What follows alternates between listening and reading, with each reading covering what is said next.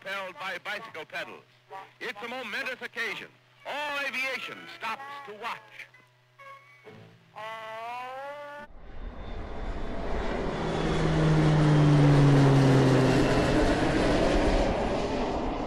As you could probably guess from that short intro clip I threw together, this video is about tackling ray tracing. But actually, it's not about specifically ray tracing itself. Ray tracing is the future. It will be the standard probably 10 years from now. And until then, it's going to be nothing but a new bolted-on gimmick, just like occlusion, tessellation, all these other effects that we keep throwing into rasterized games. Until you can fully ray trace, until, as Jensen said, it just works, which it doesn't right now, ray tracing is a gimmick. But it could be a cool gimmick, just not on Turing. And that's what this subject is about.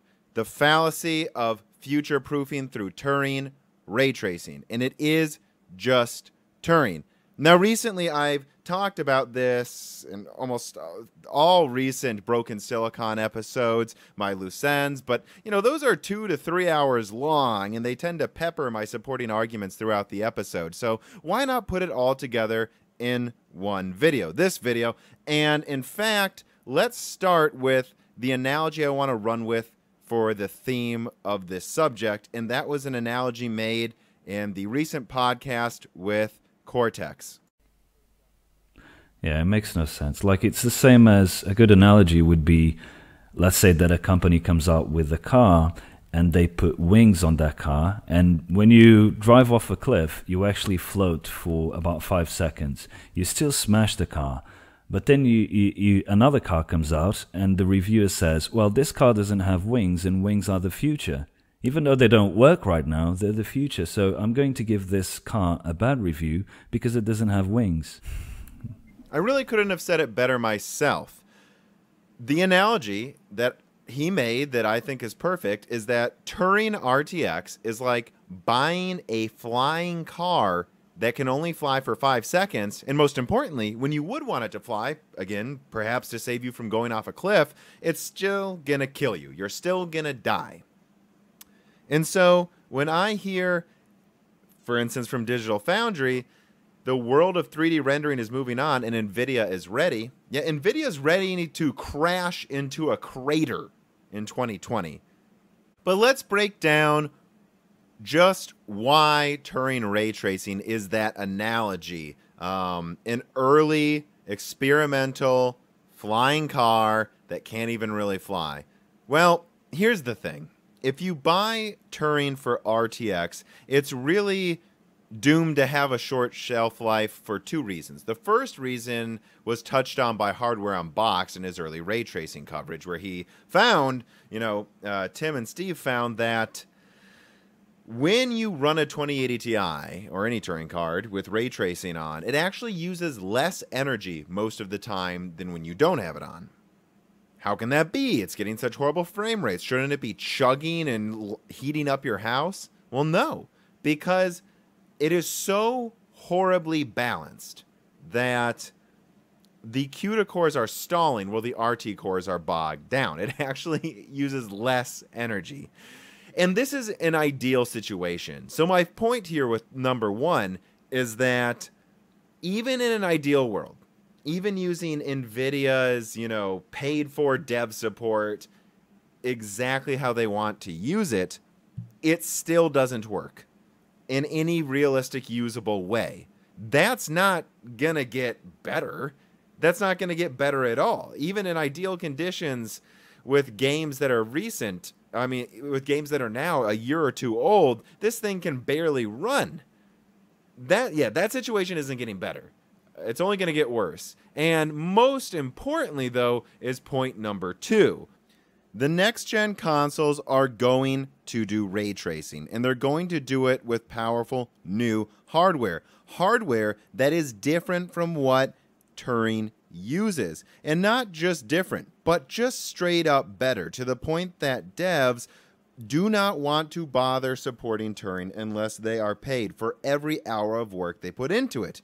In this interview here with a Gears 5 dev, he literally goes as far as to say that they're very excited for next-gen ray tracing. Directly calling Nvidia's ray tracing last gen before the next gen consoles are even out. And it's because it's hardware accelerated for the first time ever. And what's funny is the writers of this PC gaming article have this issue where they're like, well, we've had dedicated hardware before, but the fact is, no, you don't. You really don't. The way Turing does ray tracing isn't dedicated in the way you would want it to be to get the performance needed to push ray tracing to actually be a usable gimmick. And this is something I really need to drill down into with point number 2. It's not just that the consoles are going to use different ray tracing, right? Making Nvidia using some forlorn, abandoned, outdated standard no one else is using. No, it's worse though, because it's using an entirely inferior method of ray tracing that's lower quality and doesn't give enough performance. You know, here's the thing, guys. To be honest, most of my industry contacts are actually server people and console hardware people. In fact, the Zen 3 leak that I got out, as far as I'm aware, before anyone else, I got that from talks with someone who works at Microsoft who was considering Zen 3 for the Xbox 2. That's where I found out about Zen 3. And so when I tell you, both the PS5 and the Xbox 2 are going to have vastly superior ray tracing hardware to what's in Turing, I'm not screwing around. I'm not jerking your chain. I'm telling you why. Why would you buy some experimental car that uses a steam engine when the Model T that uses gas is right around the corner? I mean, it probably won't be perfect in the PS5, but it's going to be light years more performant than what's in Turing. And it will also be the standard. That's why, that's point number 2. That's why Turing is really screwing you over from two sides. It's a double bad investment for future proofing. In its ideal conditions, it's inadequate. And it's not going to be ideal conditions soon. Soon, there will be gas cars with turbos competing against steam engine Turing, to continue the car analogies. What's going on right now isn't just the start of Turing's ray tracing relevance, it's the peak. This is the best it's gonna get, guys. And in fact, there's actually a third point I want to make to really hit home everything I'm talking about. You know, the first 2 points are the most important. Point number 1 being, you know, even in ideal situations, Turing RTX is woefully under-equipped to handle what it says it can do. It just can't do it. And then, more importantly, point number 2 is that the stuff coming in the next-gen consoles and RDNA 2.0 is substantially better at ray tracing and will be the standard. Turing RTX is going to be the forgotten stepchild that was never really able to do what it said it could do.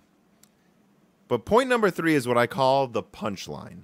Now, it's not necessarily 100% that what I'm about to say is what's going to happen, but the fact is this is quite possible. What's possible is that long-term, Vega and even RDNA 1.0 could end up getting better ray tracing support in like 2020, 2021 than Turing gets.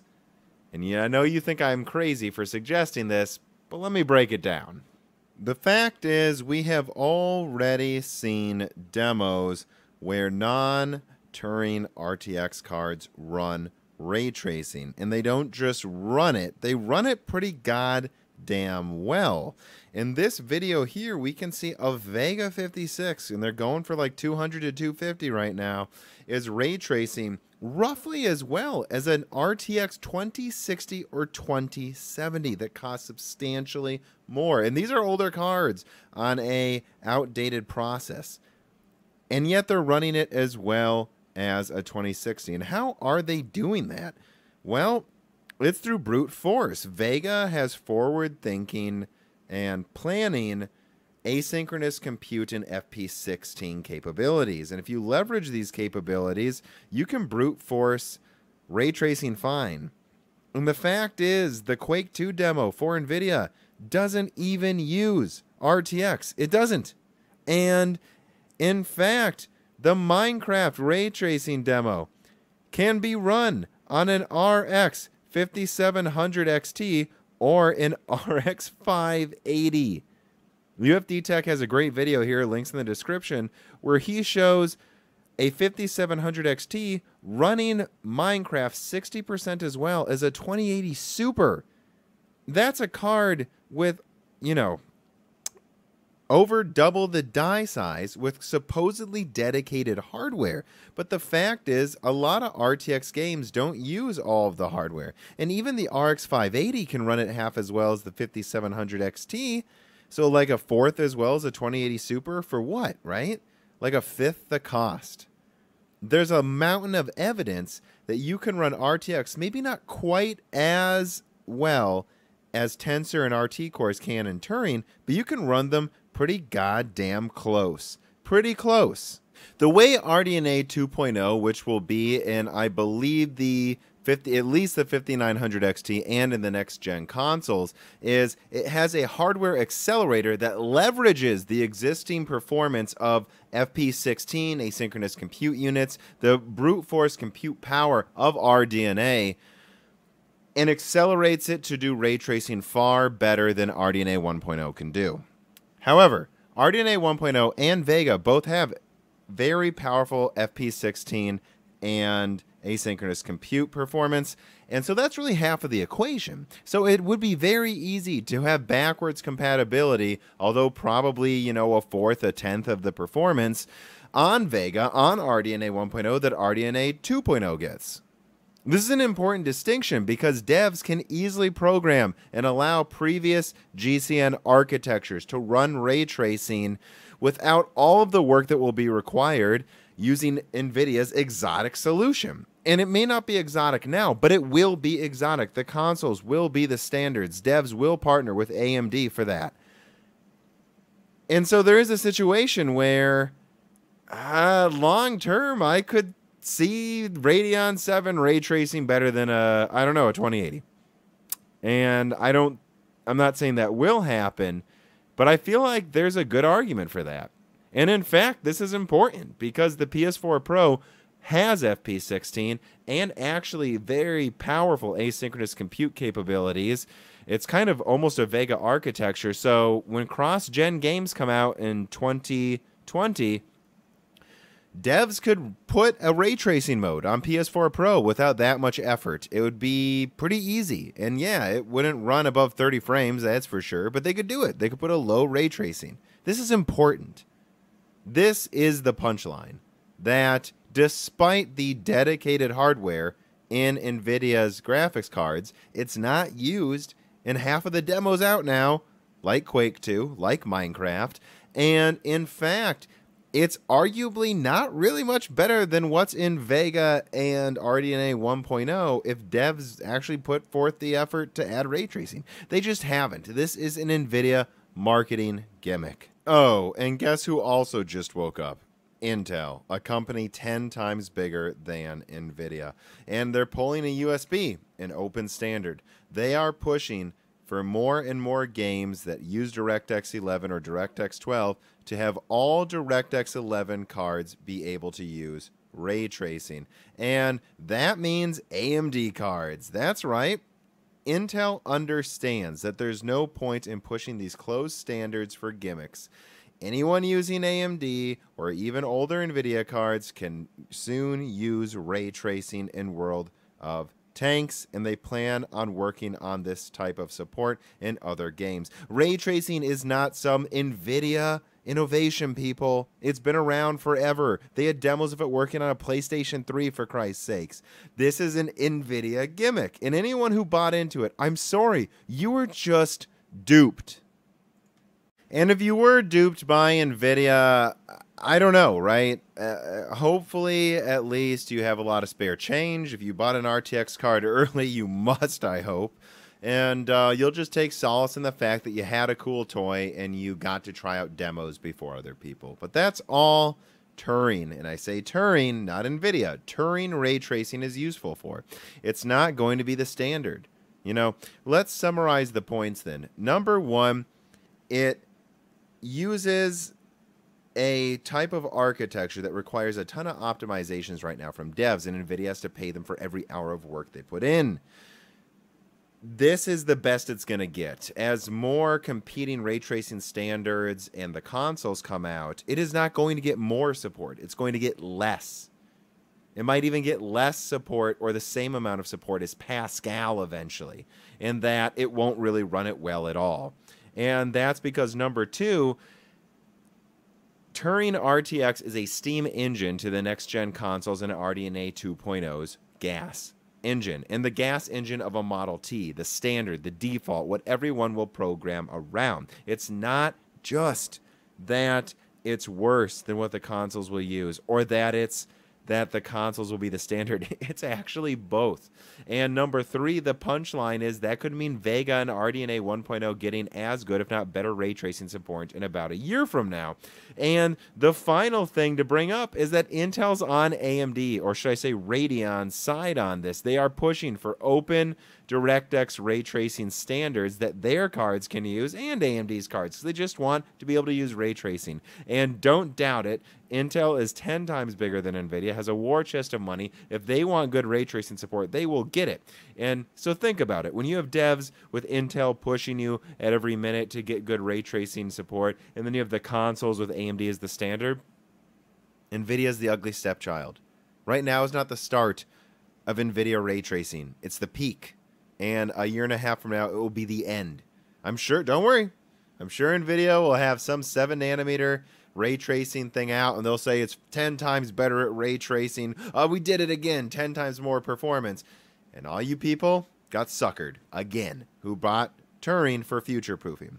But, you know, what really annoys me at the end of the day is how woefully moronic some of these tech websites are spreading false information. Like Digital Foundry saying ridiculous things like ray tracing is about to be the standard because of the consoles, and then forgetting that the consoles will have different hardware, thus not making it harder for Nvidia to get support, but guaranteeing Turing RTX will get worse support than basic AMD cards. It's pathetic, and it's sloppy and frankly lazy and possibly paid off journalism. And so that's why I made this video. I've talked about it a million times, but I had to break it down. I had to break down why, and I say Turing, not Nvidia. Turing ray tracing is on borrowed time. It is the peak now, not the start. But I tell you what, I'm pretty tired of talking about ray tracing. And that's the last thing I want to be clear about. I don't really like it. I don't like it in AMD. I don't like it in Intel. I think it's a waste of our time until we can run games at 8K, at least 120 hertz, you know, an HDR 10. You know, that with perfect effects that aren't watered down. That's when ray tracing is worth adding on top, and it would look brilliant. It would look photorealistic. But we can't. And so I hate this focus. But, you know, maybe some walking simulators on PS5 will look photorealistic with ray tracing. They could. But Turing cards won't. Well, I hope you enjoyed this video, people. It was a tremendous amount of work. Really, please do share this. If you like the points I made, if you enjoyed the video, consider subscribing to my YouTube channel and ringing the bell button and, you know, liking the video, yada, yada, yada. And, of course, if you support me on Patreon, more higher quality content will keep coming. Listen to Broken Silicon and Die Shrink, people. All right. Thank you. Everything just works. Everything just works. Put it outside and everything just works.